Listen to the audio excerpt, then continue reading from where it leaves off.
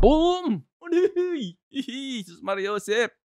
What's up YouTube? Chini here, back at it again. Welcome back to the channel guys. Today, isang napakatamis na announcement ang ibabalita ko sa inyo ngayon guys. Ito yung palitan ng wax at nako po sus Mariosep sa Alcor Exchange. Papakita ko sa inyo kung magkano ang palitan ng resources din. I-edit natin kung ano yung resources or yung earnings na pinakita ko nung last video about Farmers World. Ay, tignan ninyo kung magkano ang in-increase ng possible earnings natin ngayon. Okay? So, bago ang lahat guys, syempre if you're new to my channel, please do not forget to click that like, that subscribe, click that bell, set that to all. That way you will always be notified with anything, everything, NFTs, announcements, updates. Check nyo yung channel ko. Ang dami nating game reviews na ginawa. And, eto, teka, bago natin simulan merong pasabog si Dalarin eh. Napakatindi talaga eh. Teka, to guys. Yan Kita niyo yan? Kita niyo yan? Yan oh. Diba? Nag-face reveal na si Dalarin TV guys. Ayan solid. Unang kagat. Shades agad. Napakalupit. Kung bago kayo guys, kung hindi nyo pa kilala si Dalarin TV, check nyo yung channel niya. Yung link is in the description below.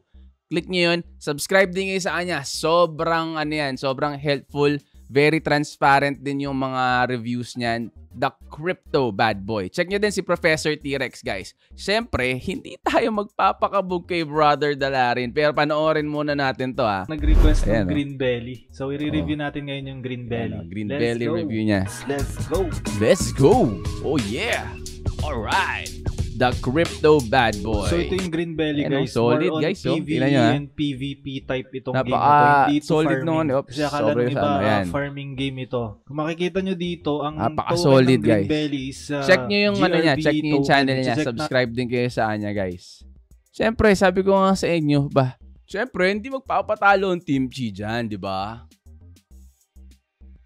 Let's go! Alright. So without further ado guys, let's get it on. Intro.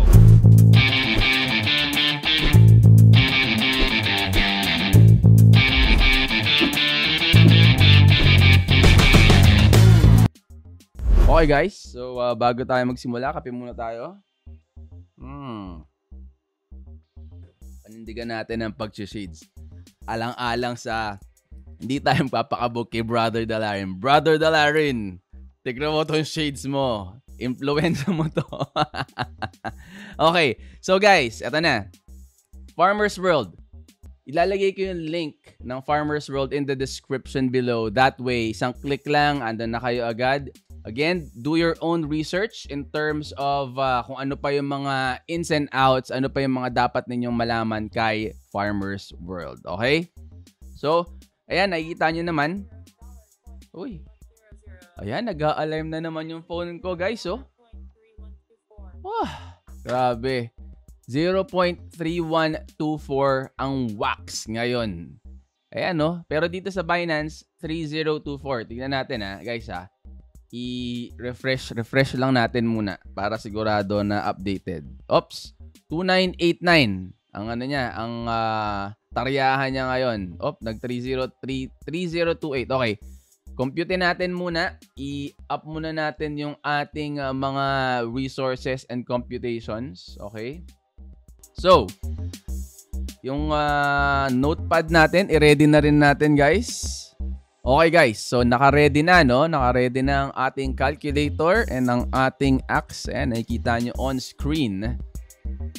So, ayan yung computation na ginawa ko kanina, pero update natin yan para malaman natin kung magkano na talaga ang bigayan dito sa game na to. Okay, so check natin magkano ang wood, magkano ang food. And, papakita ko rin sa inyo guys, tapos na po ang round 2 ng whitelist para sa happy drops. Ito, pakita ko sa inyo So, punta tayo sa chest. Ayan, nakikita nyo guys. Meron na tayong baby calf, farm plot, chicken, and barley seed. Pero yan, nakalagay naman sa baba guys. Not available until happy drop ends. So pagkatapos ng happy drop, magkakaroon sila ng update. salpak agad yung mga yan. Naku po, sus Mariosep, excited na akong gamitin dyan. Naku, money in the bank. Money in the bank. Okay, so habang hindi pa tapos yung last na drop, kasi yung last na drop is sa 5. Okay, sa October 5. Yung mga naka-whitelist dyan, magpaparaffle tayo ng another 9 whitelist slots. Okay, stay tuned kayo. Update namin kayo dyan sa susunod na live sessions natin, CPD Friday Madness, guys. Every Friday, 8 p.m. Kasama ko dyan si Professor T-Rex and si Dalarin TV, the Crypto Byte Boy. Siyempre, yours truly, Chino de Dios. Matindi palang naka-shades. Okay ang naka-shades, guys, ha. Kaya lang medyo mahirap makita yung screen. Pero okay lang. Alang-alang kay Dalarin TV, hindi tayo magpapahuli, bro. Hindi kami magpapahuli sa'yo. Kala mo, ha. Okay. So, guys, ito na.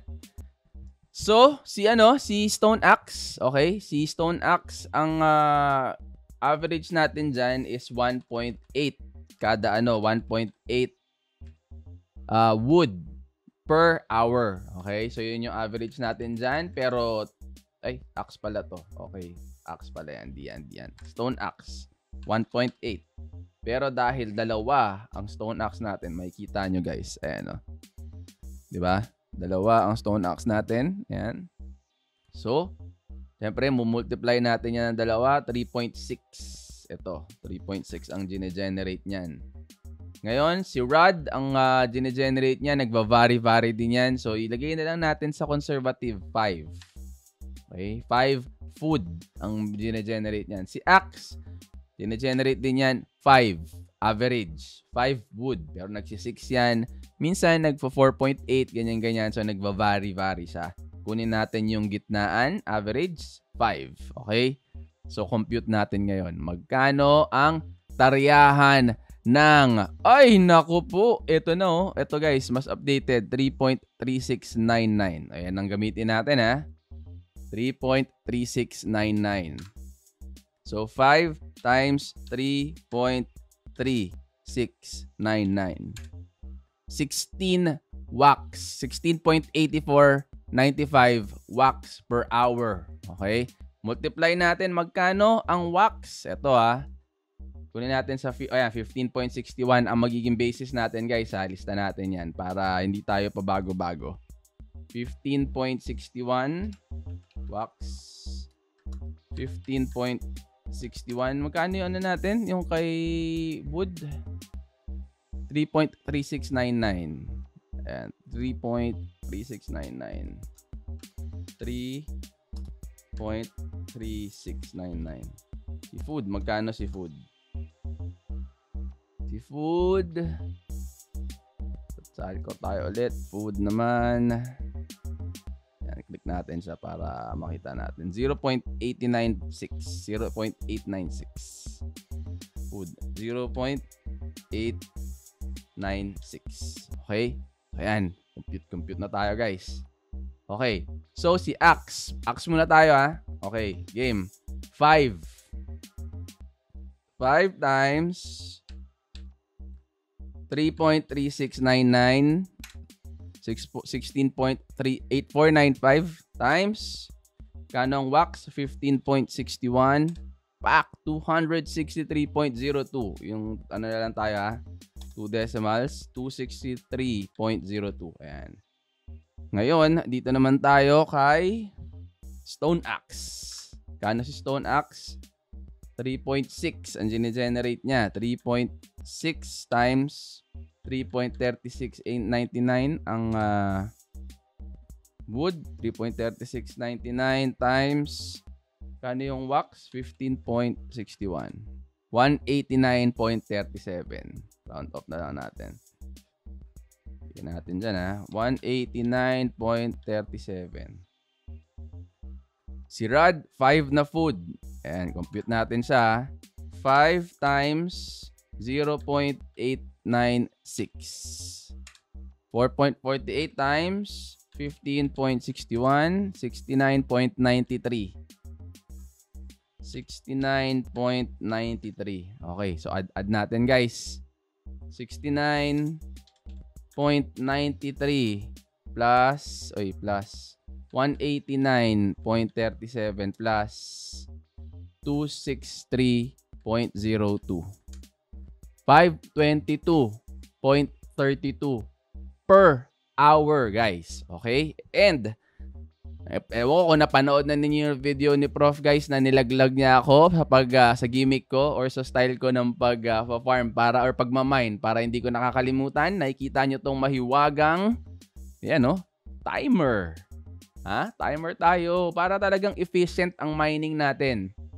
Guys, sa isang araw, nagmamine ako 19 times. Okay?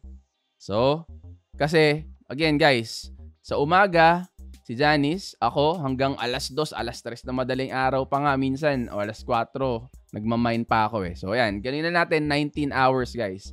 Multiply natin to. Times 19 hours. 9,924 a day, guys. A day. Okay, 9,924 a day. Multiply natin by 30 days. Okay, 30 days eh. 30 days ang hataw natin. Walang ano yan. Walang holiday yan. I-mine mo yan. Okay, so times 30.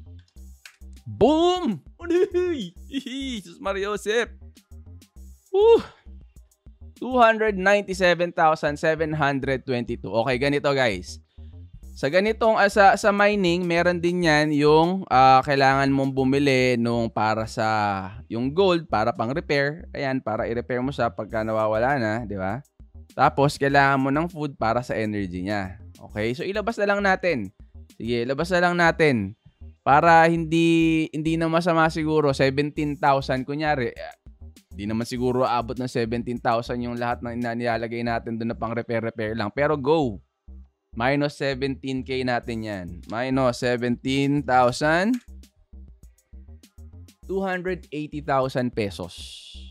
Okay? 280,000 pesos a month. Si Farmer's World. Ito ang mga tools ko. Okay? Wala pa dyan guys. Wala pa dyan yung mga bago na salpak natin, pangtaryahan natin, pero naka-ready na yan. Okay?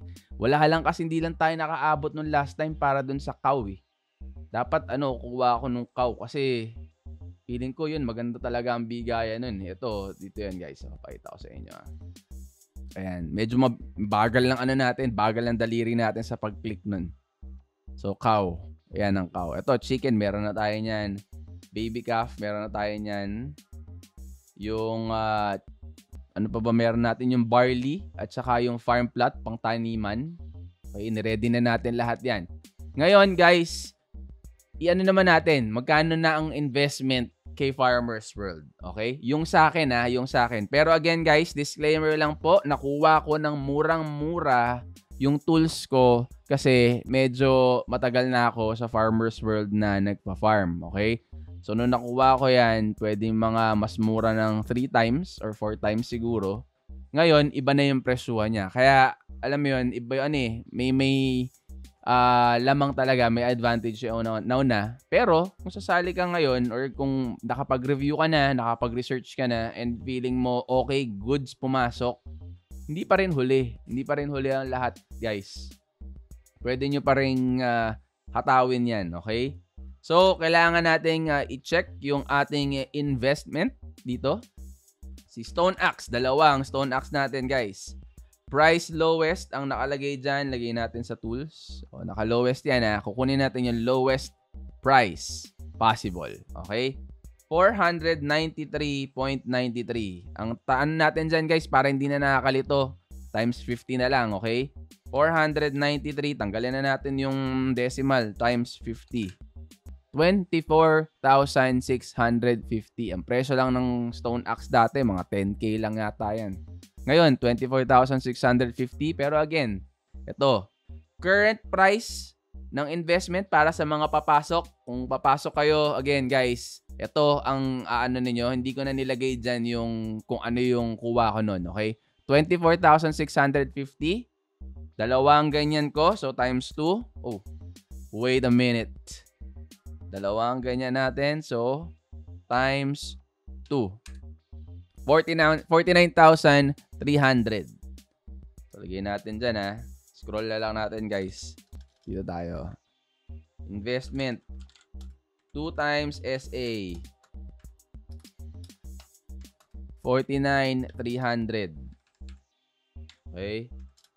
Isang axe. Magkano ang axe? Again, nakaset to, price lowest. So, anong unang lumabas na axe, yun ang pinakamura ibig sabihin. Tingnan natin, ha.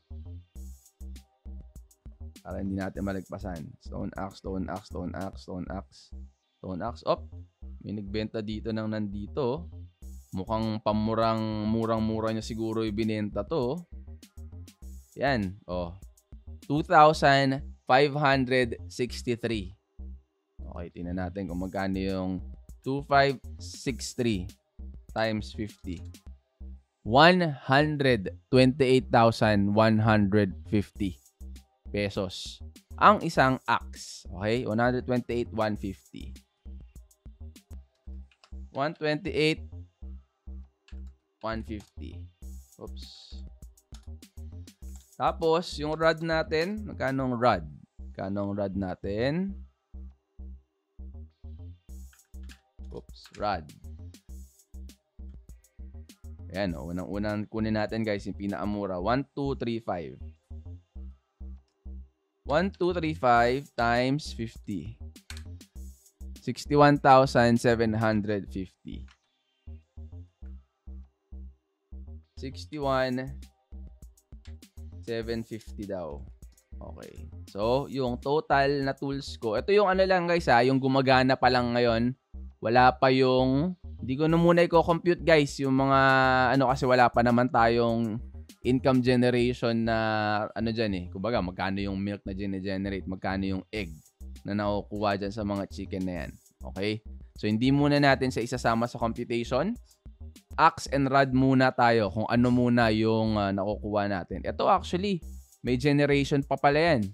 Ito, isama natin, guys, pala. Kulang pa pala yung kanina. Dito, kay bronze member, nakakakuha tayo ng bonus na wood. Nakakakuha din tayo ng bonus na yung farmer coin. So, ang nakalagay dyan is 1 farmer coin ng ang reward. Tingnan nyo, ha. Ayan, reward rate 1 daw. Pero ilang beses na ako nakakuha sa kanya ng 3 sa isang pindot. Okay? Tapos ito naman si bronze member card, once a day lang yan. Kumbaga 24 hour, every 24 hours ang generation yan. Okay? So magkano ngayon ang magkano ang farmer coin? And farmer coins dito pala eh. So tingnan natin yan, guys, ha, farmer coins. Magkano ang lowest? $7 na, guys, oh. Dati, $3 lang yan. So, $7. 350, tama? 7 times, 3 times 7. Ay, ba? Ginagawa mo. 7 times 50. 350 isa. So, ang na-generate natin dyan, sabihin mo na lang na 2 siguro. Or hindi, sabihin mo na lang, isa na lang para hindi na mahirap. So, nakukuha natin sa kanya 300 plus 350 yung kanina. So, magiging daily natin, kung idadagdag mo yung 350, 350 yan. So, ito. 263. Dapat pala nilagay ko na kanina 02 plus 189.37 plus 69.93. Yan lang. Times 19 plus 350. Yan, plus 350. Oh, yan na po. So, i-multiply natin ng 30 times 30. So, yun na. Yung monthly. Na, again, labas natin yung 17,000 dyan para dun sa mga repair, tsaka yung food na kailangan natin para makapag-mine. So, mga nasa 200 o minus 17K natin para makita ninyo. Minus 17,000. 291. Okay, so 291 Yun natin. 291, 222. Okay. Taas na ng nung wax, oh.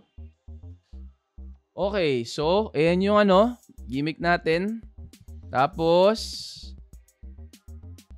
update ko kayo kung paano at magkano ngayon ang susunod na bigayan pagka gumana na yung mga bagong to. Maganda dyan, pwede ka na mag-breed. Okay, pwede ka na mag-breed. Itong baby calf na to, pwede mong alagaan yan, lalakihan. Tapos, yung cow, alam ko pero hindi ko rin sigurado pa ngayon, guys. Si baby calf, ang alam ko, kaya niyan lumaki hanggang maging dairy cow or bull or something. Pero hindi ko pa sigurado yon. Again, pag lumabas ang balita kung ano yung direction ni baby calf, okay, babalitaan ko kayo agad. Pero si chicken, nangingitlog. Okay? Ang chicken egg, medyo maganda rin ng bigayan. Ang alam ko yung chicken egg, pwede mo ding papisa. Kasi meron yung, pakita ko sa inyo yung, parang anuhan niya. Ayan, place for raising chickens and hatching eggs. Diba? Parang ang mangyayari niyan, dadami yung eggs mo, tapos bebenta mo yung chicken, or kung gusto mo, egg pa lang, benta mo na. Tapos bahala na yung bibiling magpapisa kung meron siyang co-op. Etong co-op na to, guys, bibiling ko yan. Okay? So, hinihintay ko lang, pero kailangan magkaroon ako niyan. Kasi alam ko yan na lang ang kulang ko para dun sa lineup natin. Dahil, again, ayokong mahuli. Kailangan paglabas. Kesa yung, di ba, lumabas na ng ganyan, tapos nagtaas na, tsaka pa ako papasok. Di ba? So, yan. Teka lang Kano na? 3.368. 3.368 Tindi ng mga talaga. Mga conversion ngayon lumilipad, as in liparan talaga sila, literal. 'Di ba? Okay, so guys, kung may questions kayo, lagay niyo lang sa comment section below. Okay? Lagay niyo lang doon, as much as I can, re-replyan ko 'yan. Tapos, kung nagbabalak na kayong sumali or kapag nakapag-research na kayo, yung link to Farmer's World sa baba, yun na lang i-click ninyo. It will direct you over to Farmer's World. Magkikita-kita tayo doon. And, naku po, Sus Maria Joseph, napaka-promising nitong laron to. Play to earn. Ako yun ang sa akin. Again guys, my opinion is should just be a part of your research. So I leave it all up to you. Research niyo si Farmer's World. Tingnan niyo kung anong plano niya. Kung ano pa yung mga pwedeng gawin sa kanya. Tingnan niyo yung roadmap para malaman niyo kung saan papunta, saan tayo direction papunta. Okay? Pero again, kung ako ang tatanungin niyo, this is the next thing talaga. Ayan. So guys, Playermon, check nyo din. Playermon, meron din tayong yung Cryo War.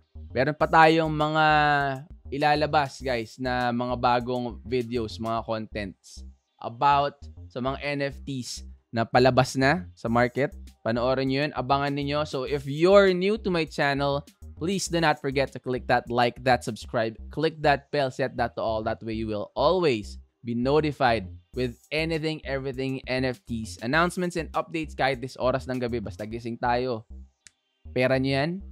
Out natin yung content para informed kayo. Okay? So that's it for me, guys. See you on the next video. I'm out. Peace!